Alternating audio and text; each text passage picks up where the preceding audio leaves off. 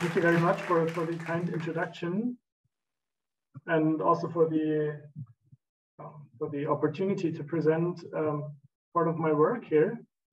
And I'm very happy to talk tonight about the topic: should we just build more homes to combat rising rents and rising prices? And so, in case you have questions, just please feel free to interrupt at any time. We can discuss while I'm talking. I can stop and you can ask your questions, and we can start the discussion right there, or we can also discuss afterwards. So in case anything is unclear, just let me know, and I'll stop and try to answer your questions. So I'm working at the moment in the research project Who benefits from new housing supply, where I look particularly at the question whether building more homes helps renters, and whether it helps renters across the rent distribution, or whether it just helps renters that live in very expensive units. And so that's the core of what I'm going to talk about today. But I'll start my presentation with some stylized facts, some information about how rents and prices have developed in the last years in Germany and elsewhere. Okay, so in Germany, rents and house prices have increased strongly since 2010. And before that, that's maybe also an interesting fact.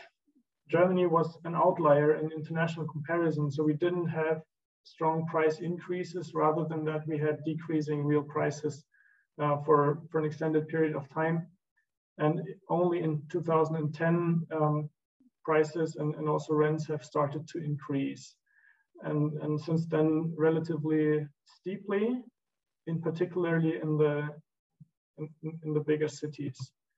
And that also applies to the rents. However, if you look at the scales of these two graphs, the rent increases were not as strong as the price increases. And these are nominal increases, so you'd have to take into account that prices of other goods have increased as well. So the real increase in rents relative to other goods was a bit smaller than what I'm just showing here. So you can see that the dashed line is the CPI that has also increased a bit, obviously, over that period.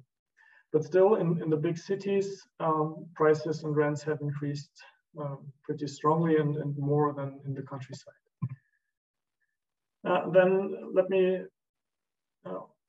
as a second fact, show you some graphs that show that the price increases and here the rent increases weren't similarly strongly in all places. So this one is Nuremberg, where we have seen since 2012 about a 40% increase in nominal terms.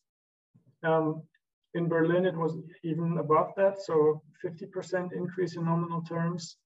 But if you look into smaller cities, more remote places, Weiden is a good example because it's not so far from Nuremberg, but it's a relatively remote place with less employment opportunities, less attractive probably overall.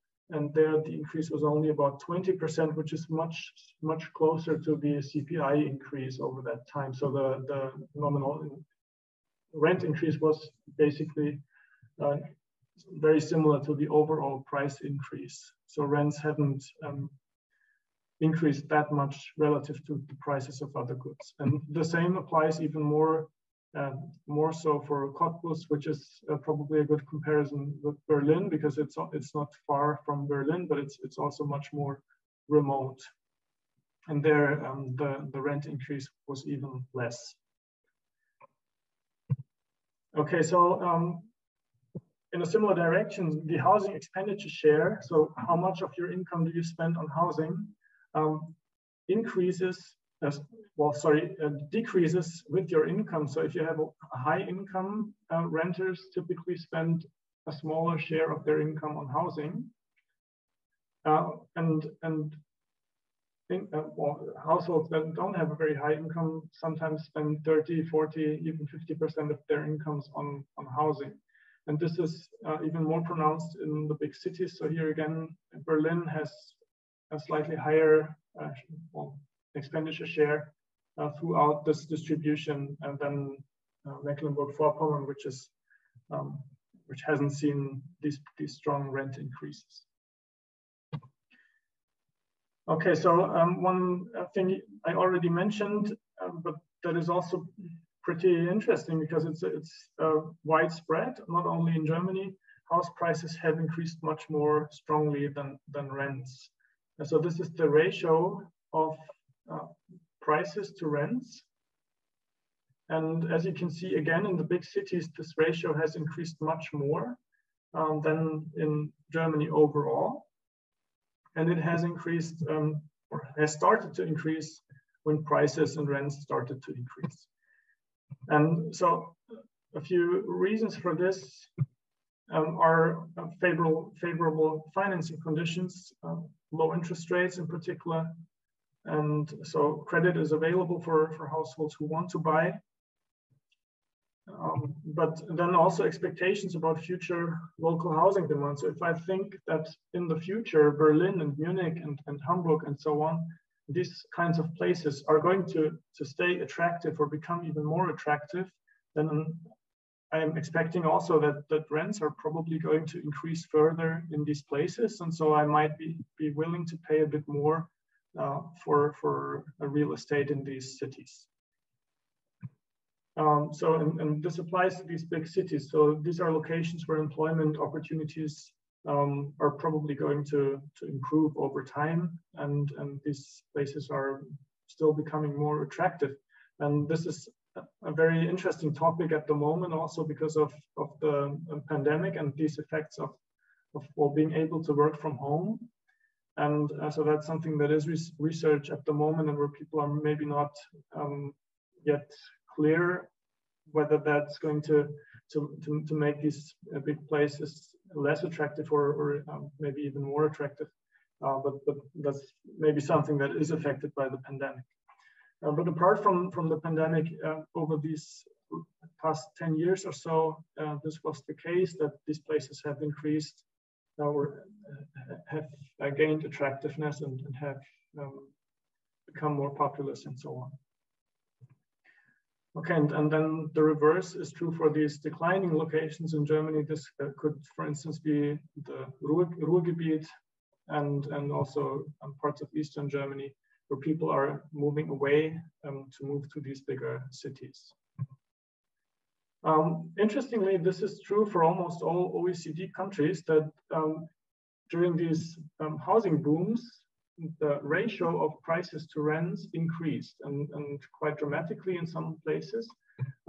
So again, these favorable financing conditions could explain this, but then there's also a strong cyclical pattern that is related to these boom-bust cycles. So as you probably remember, in 2007, we had the great financial crisis with strongly increasing house prices before that in many countries, and then a bust after that, and then a recovery. And this ratio of prices to rents also increased in a similar way than the prices. Then an important thing or an interesting bit about this graph is also that Canada and Great Britain are at the top of the graph. And well, these two countries are former Commonwealth countries. And what they have in common is that, or apart from maybe other things, they have very severe planning regulations. So it's very difficult in these countries, as compared to other countries, to build new housing. And this could be part of the reason why people think, well, if demand increases over time and it's going to be difficult to build additional housing units, probably prices are going to increase in the future. And that's why they are willing to pay quite a lot for these houses, even though the rents are maybe haven't increased that much. Then there are two outliers, as you might have noticed. Germany, which has only started to increase in this graph, as we've already seen, about 2010. Maybe part of the reason for this is that Germany has a very large rental market that might just lead to different effects than in these other countries, where the homeowner market is much larger. And then Japan has a declining population, and this could also be well, part of that story, that people in Japan might expect that in the future there are even less people living in Japan, and so demand for housing is going to decrease overall. So it might not be that might not be a great idea to invest in real estate in Japan today, and so prices have to be lower. Okay, so and then another interesting stylized fact is that these price to rent ratios tend to increase much more in the superstar cities of these countries. So looking at England and London, at least since the great financial crisis, London has seen a much stronger increase than England overall. Than in the US, it's super pronounced in the US as compared to New York City.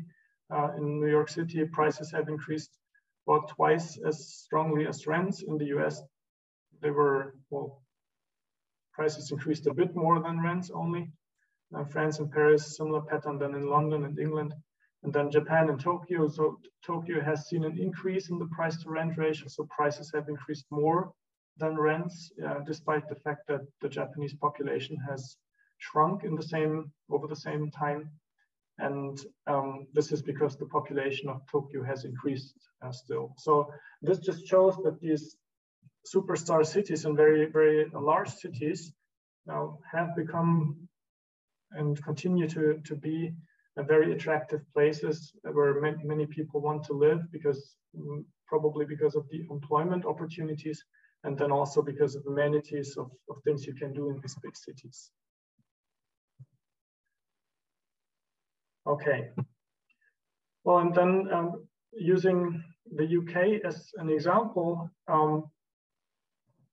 if you look at the number of new housing units that has been constructed per year, and at the house price index for the UK, this is a very, very well, telling picture, I think. If you compare everything to the level of 1970, and the new housing units completed per year are only at the level of 50% of what was completed in 1970. So a relatively low small number of units is completed each year. And but if you look at house prices over the same period have tripled or more than tripled. And this is real house prices. So it means that housing has become 3 times as expensive as it was in 1970, which is a super strong increase. And so one conjecture from this picture could be, well, maybe this strong increase in house prices is mainly driven by this lack of supply. And this is one of the things I want to argue today, that this is indeed true, and that more supply, more new housing units would help a lot to bring down prices and also to bring down rents. And so for Germany, based on my own work, I've tried to calculate what is the additional number of housing units that would have been required to keep rents constant in these cities. And so this is built on, or this is based on the results from my research project that I'm working on at the moment. And so you can see on the vertical axis, the average yearly rent growth, 2011 until 2018. And on the horizontal axis, how much additional units would have to be built to bring each of these cities to the 0 line on the vertical axis. So to have them, to kill all of the real rent increase. And so one city that sticks out here is Munich, because it has the largest yearly real rent increase over that period, with almost 5% per year, which is really, really strong. If you think about also how much of your income you spend on housing. So if you have to pay 5% more each year, that can become quite a lot really quickly. So for Munich, this calculation suggests that they should have built 20% more than what they actually built over that period. So it suggests that they have built quite a bit of housing, but also I think the demand increased over that time. So the number of people that moved to Munich was just very, very large. Berlin is also up here. Probably they built a bit less than Munich, even in relative terms. Should have built 40% more than what they actually built. But then also we have some cities down here, and I want to point to Frankfurt and Hamburg as two examples that are also mentioned quite often in the media for places where rents and prices are super high. Well, actually, over this boom, the past 10 years, they have managed to keep rents relatively low. So the rent increase was below 1% a year. Now, I'm not saying that the rents are low in these places, but this is a huge difference to these places I was just referring to Munich and Berlin.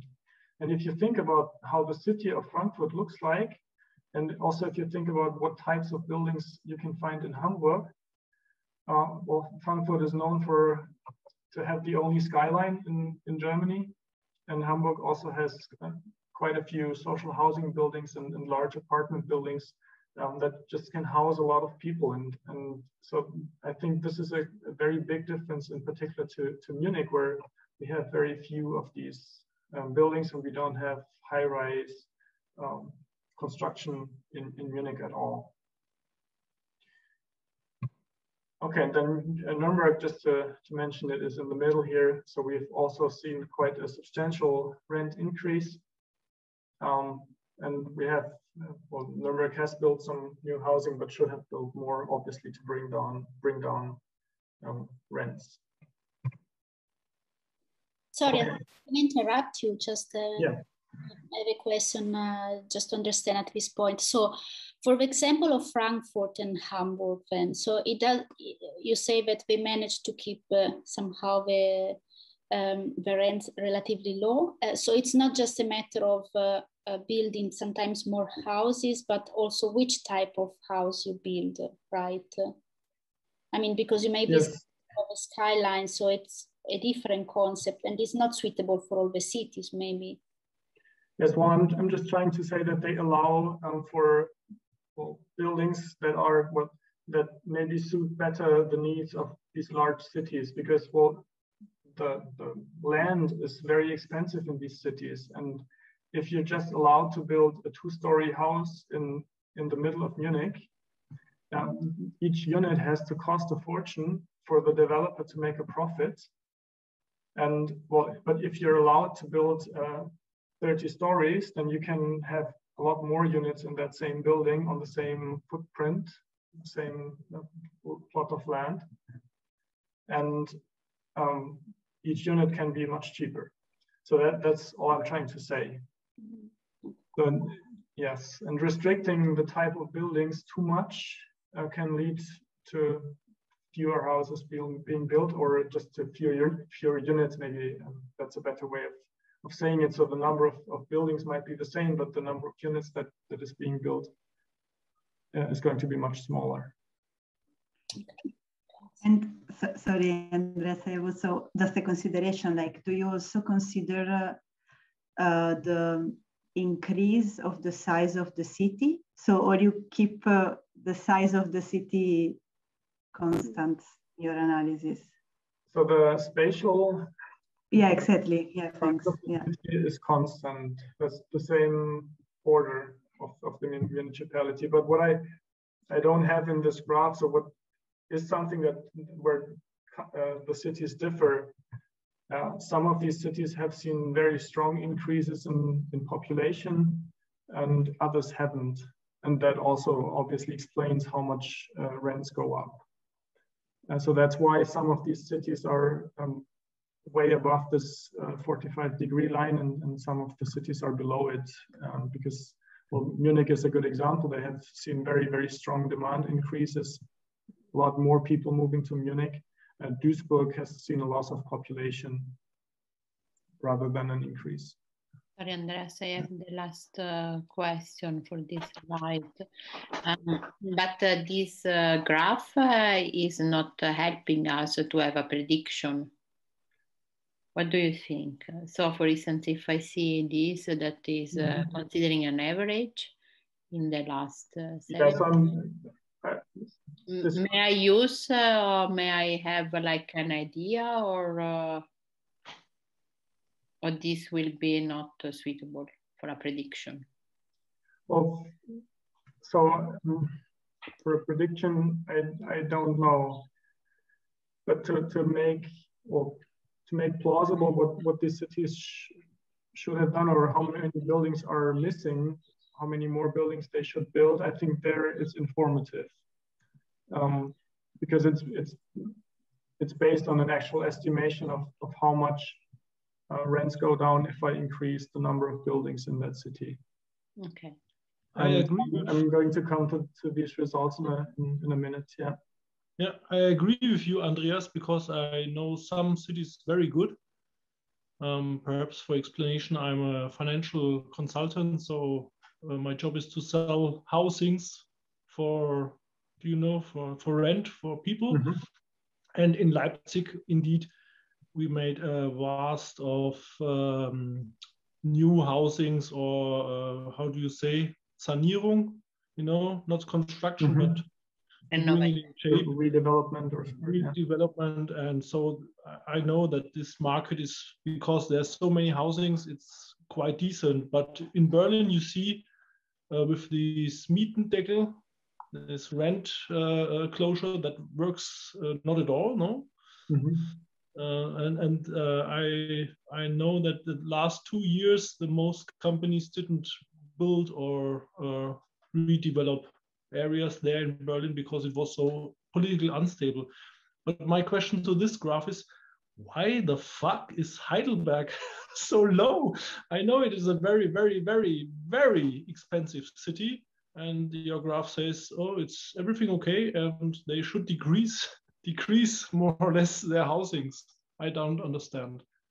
Well, I just looked at my data, and in my data, the real rent increase over that period was just 0. So their rents were stable. Okay. That's it doesn't say anything about the levels. Yeah. So Hamburg has high rents by any comparison, but the change, according to my data, the change was pretty much 0. So after subtracting the inflation. Yeah. Okay. So I think it's an indicator for an investor. Perhaps you should buy in Erfurt and in Magdeburg and in Heidelberg from your graph, because it's, or in Frankfurt, because it's below this average rebuilding or new buildings. It would be better to buy there than to buy in Munich or Augsburg and hope for raising prices. Yeah, so as I said, what is missing in this graph is the demand side. So how many people want to live in these cities? And that probably also plays a role for the investor, whether they should invest in that city or in another city. I'm not so sure about, because I think that we are talking about Germany here, and more or less the population and the demand. Of course, there are focus points, but the population in all is more or less stable. Yeah. We don't have this increase. No, we don't have these. I don't know, this migration and this newborn people to raise the prices. I think the demand is just locally focused, but not overall. Yes, so but that's what I'm saying. So the demand, more people move to Munich, but people move away from Magdeburg.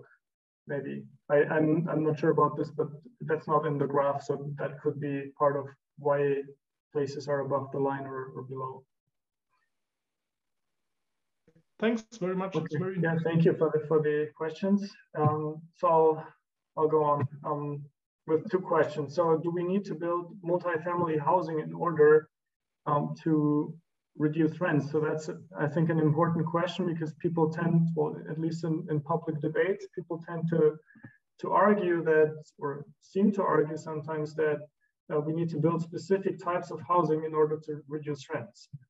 And then a related question, how does it help a low-income household if I build a new house where each unit costs 2,000 euro per month, and low-income households can't afford that? And that's well, part of the argument that was made for these new laws that are coming each year, and where we, so in particular the new law that is in discussion at the moment, how to help, or how to bring investors to build larger projects with more social housing units and these kinds of things. But the question is, do we really need to have these housing units that match low-income households? So do we need to build housing units for them, or is there another way of reducing rents? And so what I want to mention here is that first-time home buyers connect the rental and the owner-occupied markets. And in Germany, 50% of all new build housing is bought by former renters. So people that move from renting to owning, and most of them are first-time home buyers. Most of them buy single-family housing. And this also frees up rental housing units. And of course, these rental housing units are then available for other renters to be occupied. And I think many times these are renters that don't have very high incomes. And I'll show you some statistics, what the housing quality is of these first-time home buyers, what the housing quality of their last rental housing unit is. Okay, so what I have here is the housing quality at the time of the move of somebody who moves into a newly built owner-occupier unit, so newly built single-family housing unit. And as you can see, if that person is a renter, and I have here 10 housing quality bins, these households can come from all different types of housing units. So they can come from very high quality housing units that are probably very expensive on the rental housing market, but a substantial share of them also comes from very low quality or moderate quality housing units. So the rental housing units that they leave empty can have quite low quality, which is a good thing if you think about low income households that are trying to find housing units that have, well, low quality is maybe a bad way of phrasing it, but these units are obviously also cheaper. And housing quality overall, even of very low quality housing units is relatively high still in Germany. So this is still okay by any standards. And well, part of that is depreciation. So if you move into your rental housing unit and you live there for, say, 5 years, then at the time you move out, the unit has depreciated a bit. And so that's the difference between the red line and the black line. But then the question remains, why are so many of these first-time buyers living in relatively, housing units of relatively low housing quality? And I think the main reason for this is that they have very high moving costs, so people don't adjust their housing quality very often. And if you think about the typical first-time home buyer who's maybe in the mid-30s, that person might have, or that household might have lived in that rental housing unit for 5 or 10 years in many cases. And the income of that person has increased probably over that period of time just because of age effect, just because over that period of time in your life cycle, people tend to have increasing incomes. And so when that person first chose the housing unit, the housing quality that they chose was relatively low. Okay, so and that's a reason why first-time home buyers leave vacant units of relatively low quality often. Okay, so I'm going to skip this one, and then empirically you can also see that if you look at the impact of new construction on low quality rents, so just any type of new construction, not new construction of social housing, but market rate housing, then low quality rents also decrease. So the red vertical line is the new supply, and then you can see that after a few months, low quality or rents of low quality housing units decrease. The same is true for the second quality bin that I have here, below average quality. For average quality, it takes a bit longer. And also, if you look at higher quality levels, you still see the same pattern, but it's shifted a bit to the right, so it takes a bit longer for rents to decrease.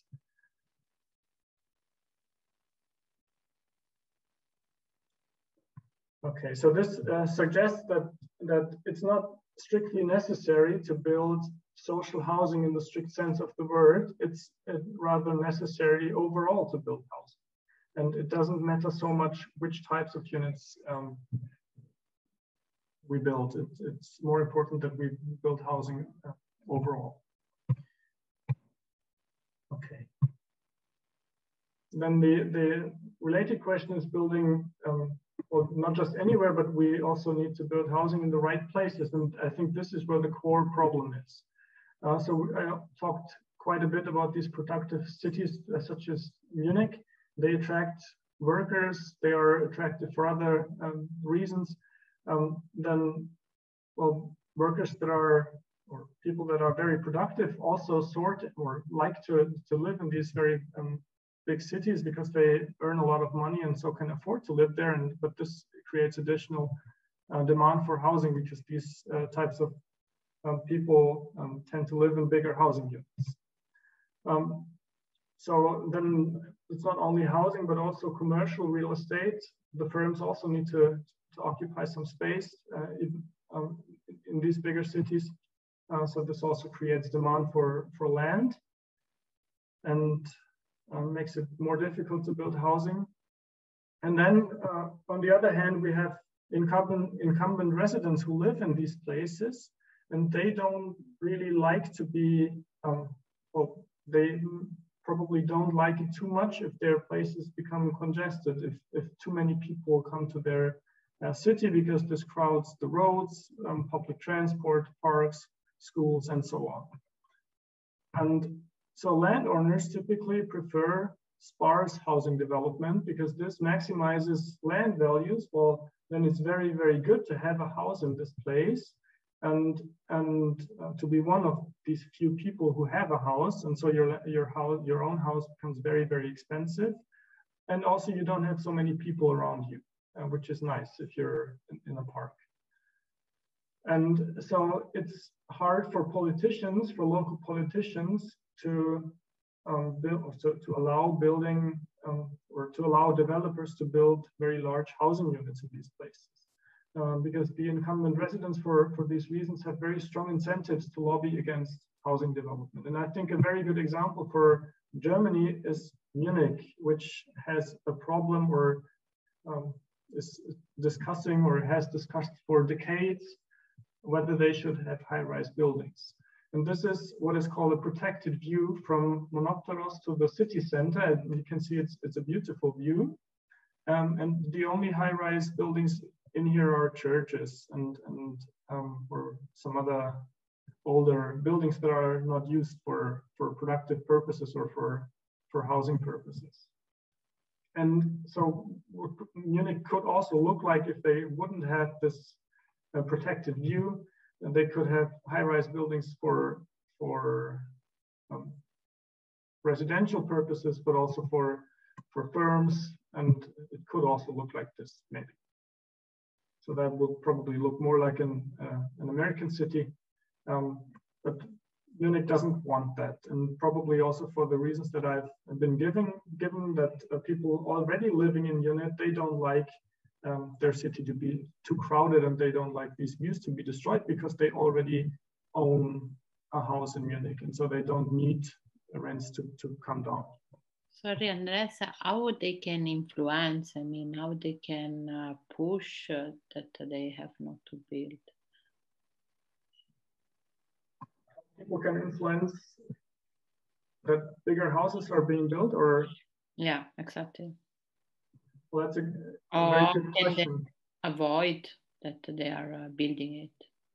Well, I mean, I'm not saying that Munich should be looking like this, but I'm just pointing out that this is the reason why prices are so high in Munich. But why is not happening?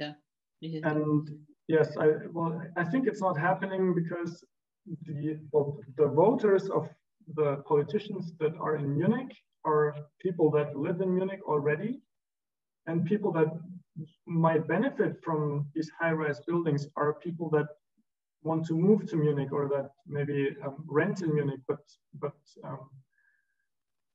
yeah, well, I think the larger share of the politicians in Munich caters to people that have lived in Munich for a long time, because it's also more likely that these people are going to be voters in the next election. And so I think it's very hard to do developments against this this view. Yeah. Okay. Because I was thinking that it was independent. So I was thinking that basically or at least in Italy, the amount of building that you can build in one city is not depends from the people that are living there. So basically there are some offices that are deciding for this. Well, as far as I can tell, there's a lot of discussion about every single higher building that is planned for Munich, and people tend to not do it because, well, it's costly, and if you're uncertain as an investor that you're going to be successful, then you're probably not going to build that high-rise building. And if you feel that the politicians don't really push for it, or don't give you certainty, then it doesn't happen. And then Munich also has these moratoria, and I'm going to show you in the next slide that, well, there are quite a few of these view corridors in Munich. And what this means is that, so this is what we just saw, Monopteros, and the direction was to Frauenkirche. And so the black dots are the high-rise, or not high-rise buildings, but buildings higher than the natural horizon line. And this is something that people in Munich try to protect, at least people that try to, that like Munich to be as flat as it is. And this includes churches and other historic buildings that can't be used for anything at the moment.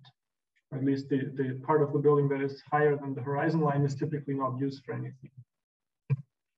So Munich is pretty flat, and these lines in here are the view corridors, and you can't build anything that's high in these view corridors, and that's quite a large share of Munich. And so you can imagine that it's very hard for developers to build a lot of housing in Munich and to make Munich denser and higher.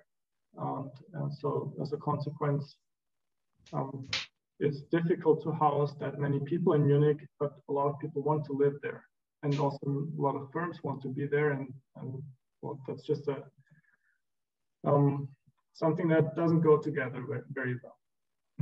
Andreas, do you know why these in Parkstadt Schwabing in north of Munich, there are 2 or 3 very high buildings, but the rest is, as you say all the time, it's flat and flat.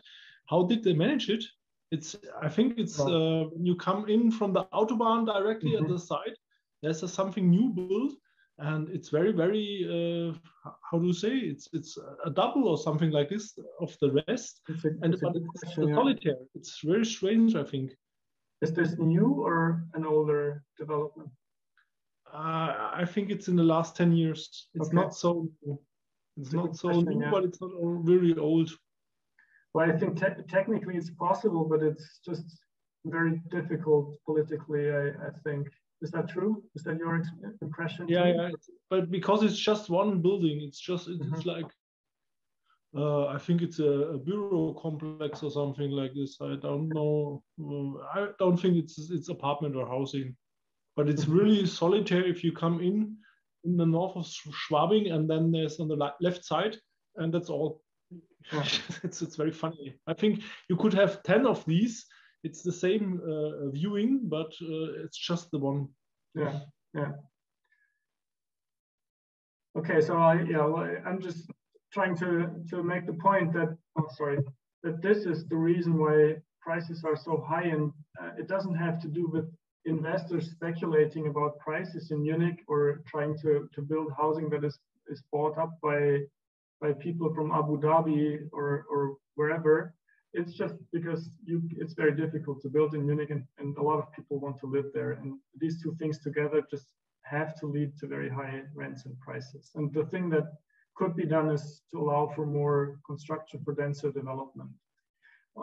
I also want to mention that for Munich, as a municipality, it's difficult because they only can control what's inside their borders, and the municipalities around Munich are also part of that bigger problem because they also don't have incentives to allow for denser development, but that's maybe going too far for today.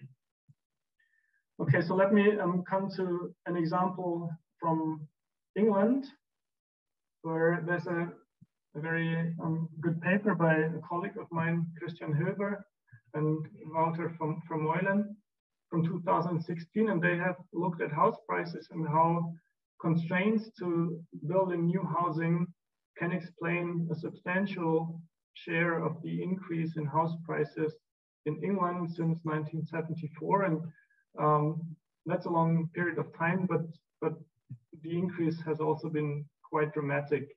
So this is average, so the average price in England, and it has come up from about £80,000, so controlling for inflation, from £80,000 to £226,000 average price.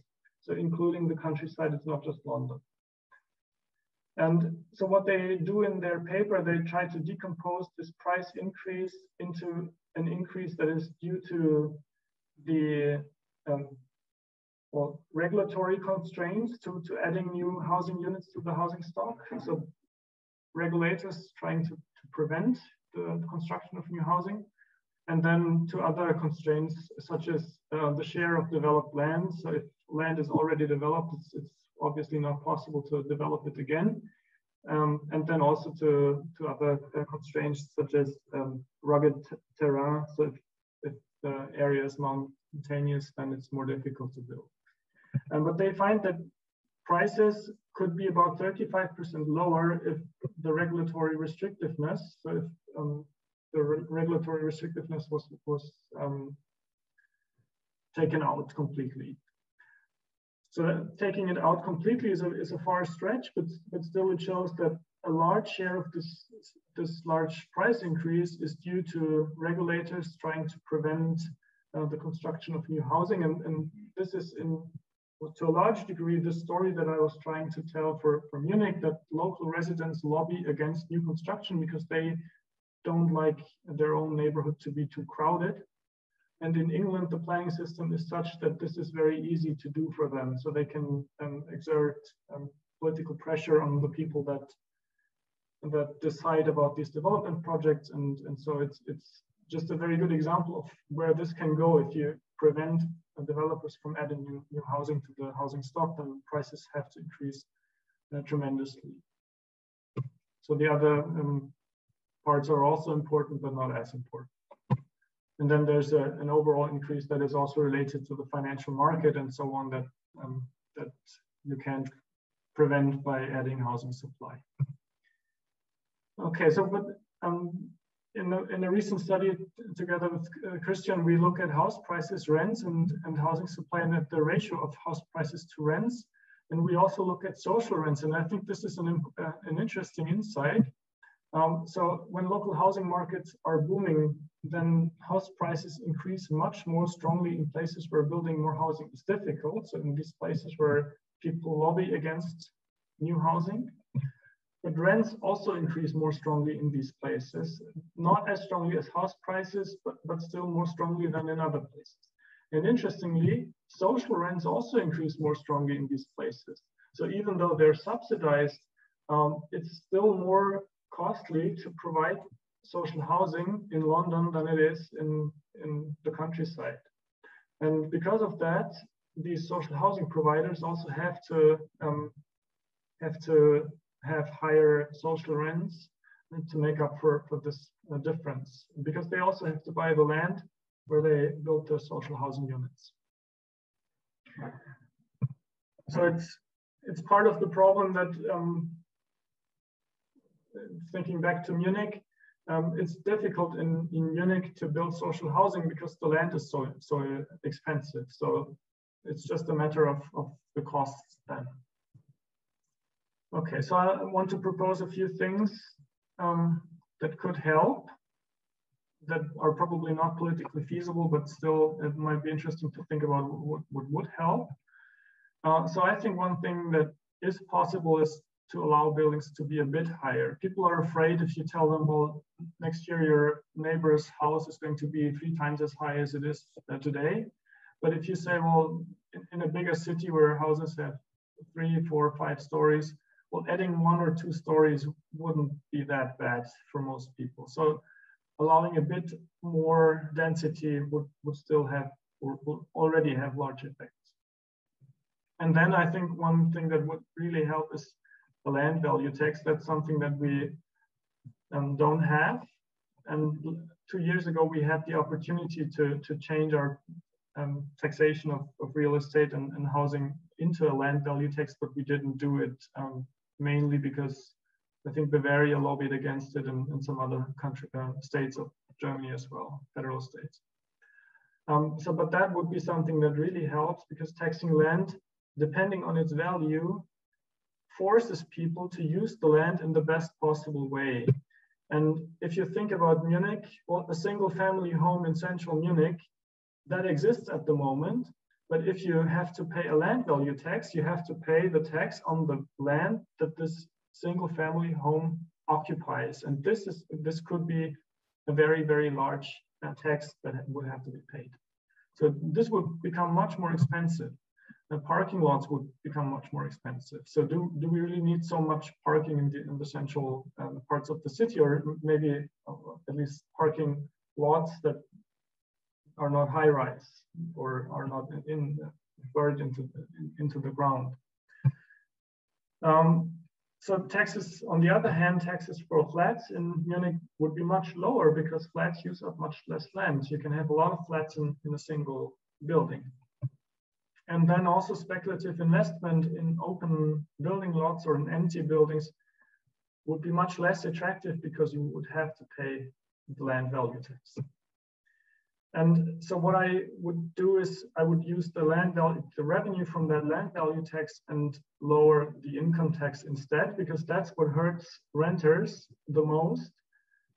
They typically don't have that much capital, because if they had capital, they would just buy their home.